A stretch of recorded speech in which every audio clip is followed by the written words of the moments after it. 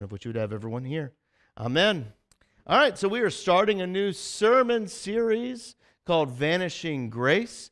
It's based off of a book called Vanishing Grace. It looks just like the logo that you saw a little bit ago. And so it's by a guy named Philip Yancey. And Philip Yancey he writes books. You probably maybe have heard one of his books before. It's called What's So Amazing About Grace. That book was really popular in the 90s. It's kind of set him off as this big thing. Some of you are giving me blank stares. That's fine. That's fine. Remember, we got sin in our life. I got it. I get it. But what's interesting about Philip Yancey is he's from Atlanta, so he's like me. He's got Waffle House and Chick-fil-A in his blood. And so he's from Atlanta, and he got kind of hurt by the church. And kind of had this kind of deconstruction period. That kind of happened to him before, like that became some popular words, and kind of came back to the faith. And his journey is not so dissimilar from my own. And so I kind of resonate with a lot of words that he writes. And the book is just filled with stories. And the whole point of it is all these stories are to help you grasp of the grace of God. And that tagline at the bottom, bringing good news to a deeply divided world.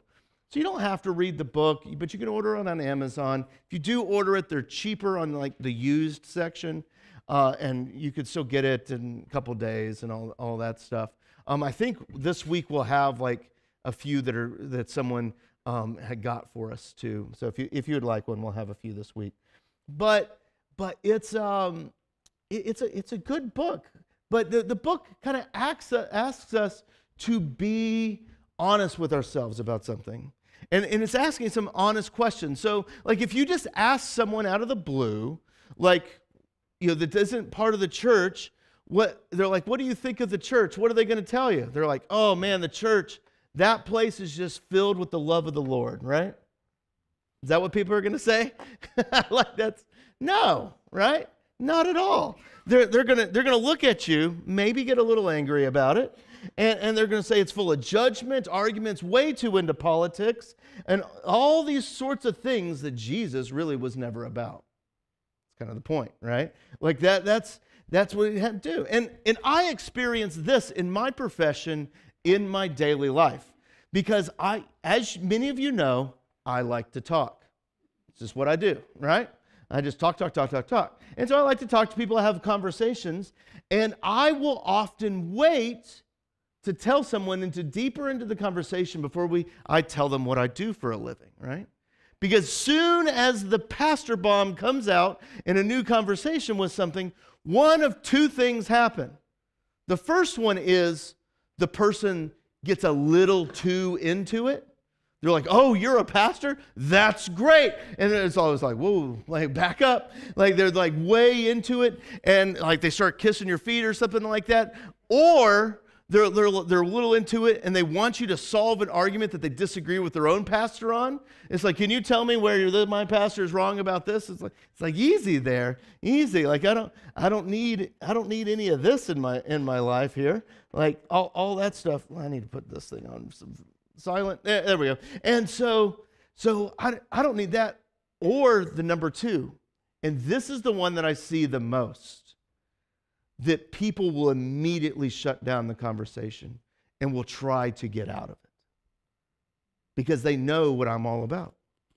They know I'm going to judge them, I'm going to be hard on them. They know that I'm going to disagree with them things and probably going to be argumentative, and they know exactly how it's going to go. That's why I wait way into the conversation before I say anything, so that I maybe have enough cultural capital with them, so a little bit that they'll keep the conversation going, right?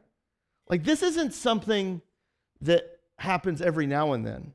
This is pretty much every conversation that I have out of here, okay? Like it's just the way it is. And I recognize that, and I have ways, and I'm incredibly charming, and I can just get things across, right? Like but it's you gotta know that's the case, and you deal with it each and every day.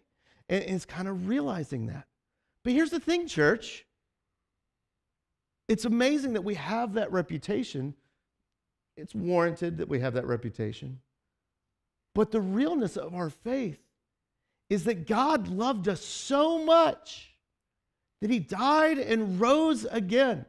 And in that activity has given you all the grace possible to where it's like on the 23rd Psalm that he says that my cup is overflowing, that our salvation cup, our grace cup, our good news cup is just overflowing out to the brim, that because of that, we can just people that are just dispensers of grace all around us. As a church, this is why we have that daycare over there, that Alzheimer's daycare. Because as a group of people, now it's not everybody, it's definitely a subset of the population, but that subset of the population have received a bunch of bad news in their time, right? That you have caregivers of their loved ones that have Alzheimer's, that they don't know where to turn, they don't know what to do, and they're starting to get sick and tired and just don't know where to go. And they can find out that they can take their loved one there. And it's like good news. It's like a cold drink of water on a hot day. That's not the way it was at Legoland on Friday. It's a cold day. No drinks of water were had. But that's like a cold drink of water on a hot day for them. Like it's good news. And the reason why we can give that good news to them is because of the death and resurrection of Jesus. It's just overflowing out of us. We can just give them good news. You see it? You see it? Why isn't our reputation that? Well, we're going to talk about that. So one of my favorite ways to explain all of this about the good news and grace that God has given us is actually with the small catechism, specifically with the 10 Commandments. Now, some of you are like, 10 Commandments? Like, what are you talking about there? Well, I love teaching the 10 Commandments. One of my favorite things to teach, especially the 5th commandment. All right, Lutherans. What's the 5th commandment? Look, way to go, head elder. like that. He said, don't kill. That was said with an authority that did not exist in the first service. There's a lot of people had correct answers in the first service, but it was all given like this. Don't murder. like that's, they were all said like so, with just no confidence, right? But I love talking about the 5th commandment, which is do not murder, right? Do not kill, because that's the one we usually get right off on the list. We're like, yep, I haven't killed anybody, and like, yet. Like, and then we all those things. Like, that's kind of what we do with it. But the thing is, when you look at the Catechism of Luther, and you need to understand something about the Catechism, especially the large Catechism. Reading the large Catechism in my life changed my perspective. I used to be a man that was about all the rules. You got to do all this in order for God to save you and all that stuff. I wouldn't say that. Oh yeah, no, it's by grace you've been saved. But all my actions said you got to do all these things. And I read Luther's large catechism, and it just filled my heart with grace. And I began to see it. I was like, oh, there it is. And what you see in the talking about the 5th commandment is that Luther's talking about something, and he's quoting Jesus. And Jesus says that what you're thinking about in your heart is actually what's going on with that killing. It's not about the physical activity. It is about the physical activity, but it's also what's going on in your heart. So when we say things like, you're dead to me, we're actually meaning it, right? Like and it's over there. And we see that even in that we don't have clean enough lives to save ourselves. Yet God, knowing all those sins, still offers us grace and good news, filling us up so that we can just give good news to other people by having the daycare, by being a part of the things that you guys are a part of. We're able to do that. One of the ways I like to teach it, I can't remember if I talked about it with DJ and Katie.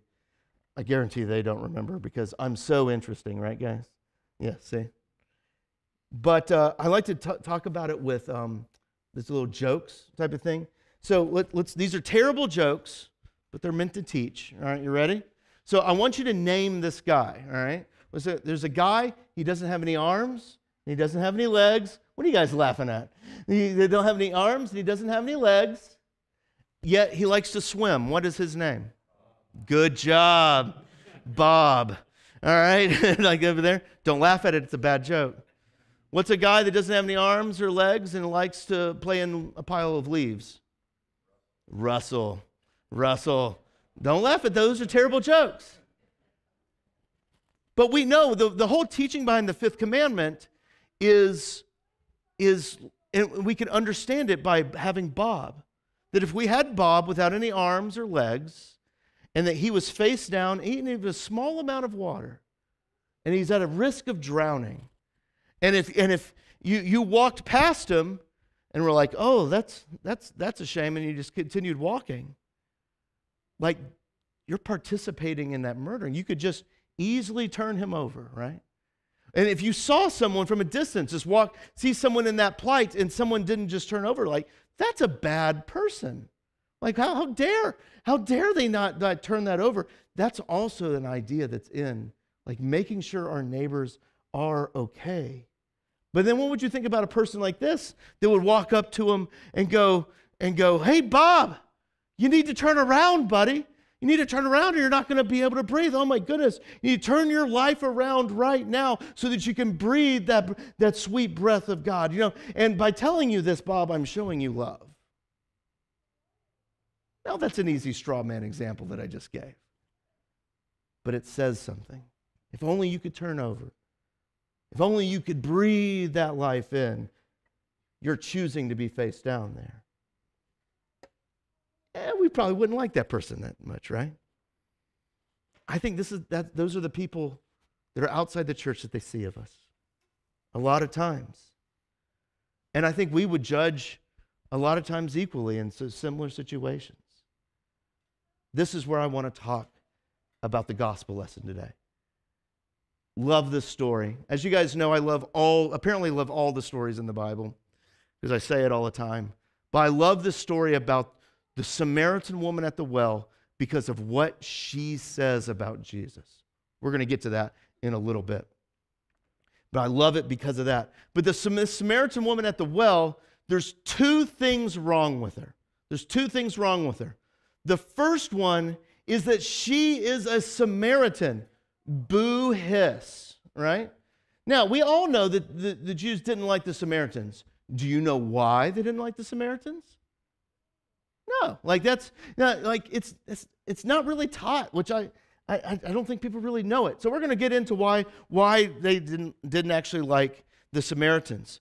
So you remember how Israel was taken in by Babylon, the Babylonian captivity?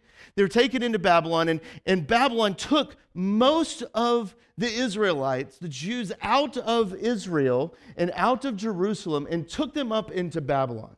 All right, you remember that? They would purposely leave people behind. All right? The reason why, it would create division later. They would leave people behind. And because what would happen is there wasn't enough people left behind to support all the infrastructure. There wouldn't be enough people behind to actually make sure that they were all in safety and can be in security. They would leave them behind basically like worthless and penniless and couldn't do anything. So what did those people do? They would intermarry with the other people around just for their own safety and for their own well-being, right? Listen to me. This is a little offshoot of this.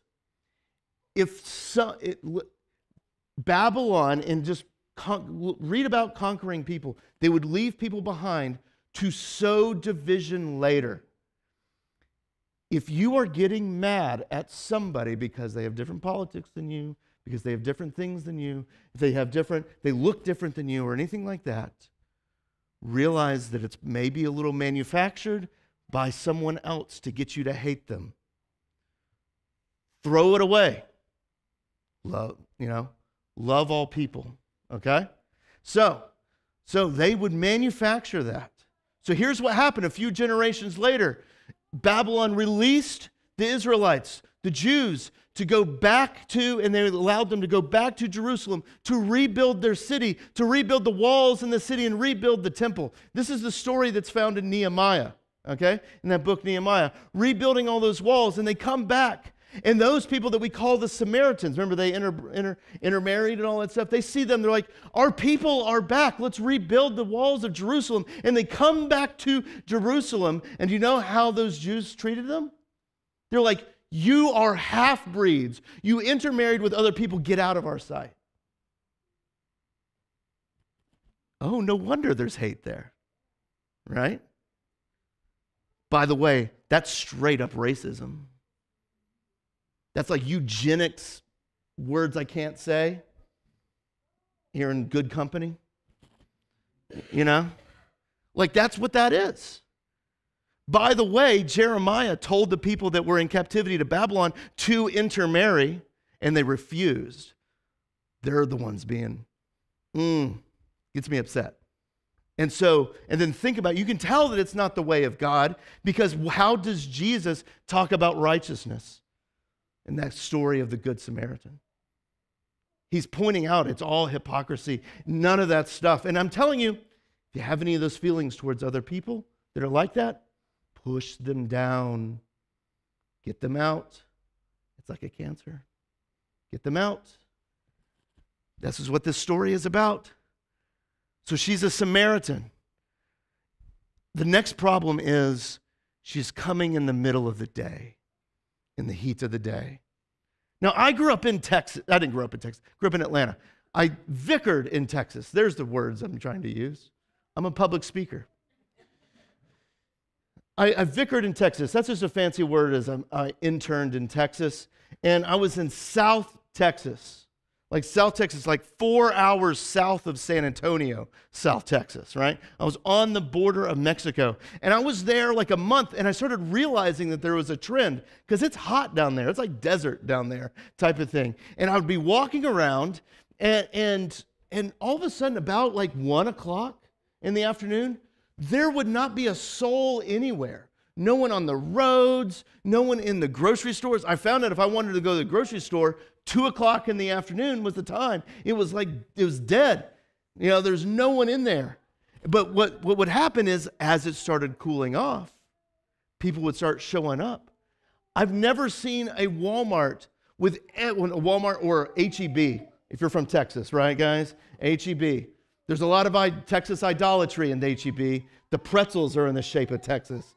Lots of I'm surprised Publix doesn't have Florida-shaped stuff. We're not as deep into it as Texas is. But I would go to H-E-B like at 10 o'clock at night, all the registers going, like all this stuff. But during the day, because it was so hot, everyone's like, I'm not working out there. I'll work later, right? It's like that now with this lady.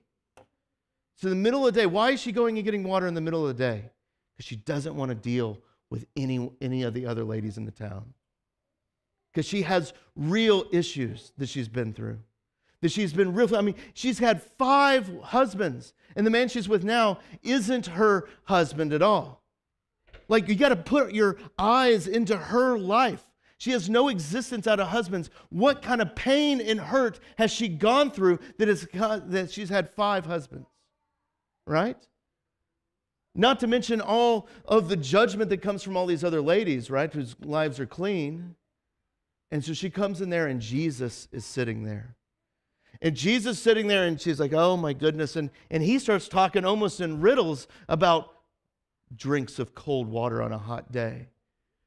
Jesus said to her, everyone who drinks of this water will be thirsty again. But whoever drinks of the water that I give them will never be thirsty again. The water that I give them will be in a spring of water welling up to eternal life. And immediately after this, she's like, I want this water. That sounds great. But then she's like, you must be a prophet. Like you must be a prophet about what you're talking about, all these things. Like, where's the true place that we should worship? Like, it's like those people coming to me and wanting to solve problems, right? Like, where's it at? And notice Jesus doesn't take the bait. Instead of further dividing, Jesus then in all the wisdom of the Creator, comes and brings together. Watch how he does this. We fast forward a few verses, and he says, "Woman, believe me, the hour is coming when neither on this mountain nor in Jerusalem will you worship the Father. You worship what you do not know. We worship what we know, for salvation is from the Jews. However, the hour is coming and is here when the true worshipers will worship the Father in spirit and truth, for the Father is seeking such people to worship him." Like, Jesus has such a profound effect on her that she runs to the town. And this is why I love this story right here. You ready? The woman left her water jar. She went to the town and said, "Come, see a man who told me everything that I ever did." And she's happy about it. Now, if you guys came to me and told me everything that I'd ever did, I would like, who's been telling secrets?